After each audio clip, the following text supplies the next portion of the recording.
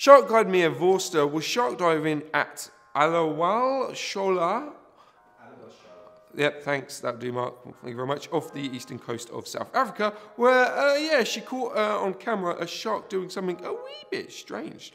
So Mia and co were watching Blacktip snacking off a school of small fish when, yeah, Blacktip got a little excited and it went, you know, for the school, but at the same time, another Blacktip was also going through the school and yeah, you guessed it. As they kissed. That was it, Mark. Yes, they kissed. The overly energetic shark opened its mouth and the other Blacktip just swam straight into it.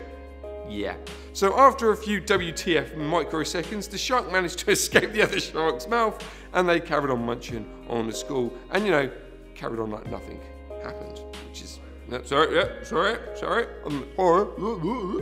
Of course, Mia got the act captured on camera, and yeah, it's pretty funny. So let's hope their Blacktips don't surf the internet, otherwise they might be, you know, slightly embarrassed. Just kidding, you know, they can't use the internet, they can't work the keyboards. Or they can't actually use touchscreens either, it's pretty hard for them.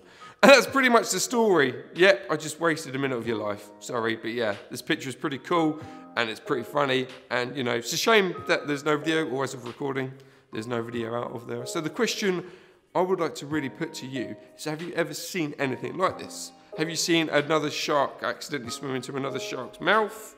What weird things have you seen underwater? So I didn't completely waste your time. Tell us your weird tales in the comments below. Thanks for watching, guys. And as always, you know, stay classy. And I'm really sorry. I'm really sorry for this story.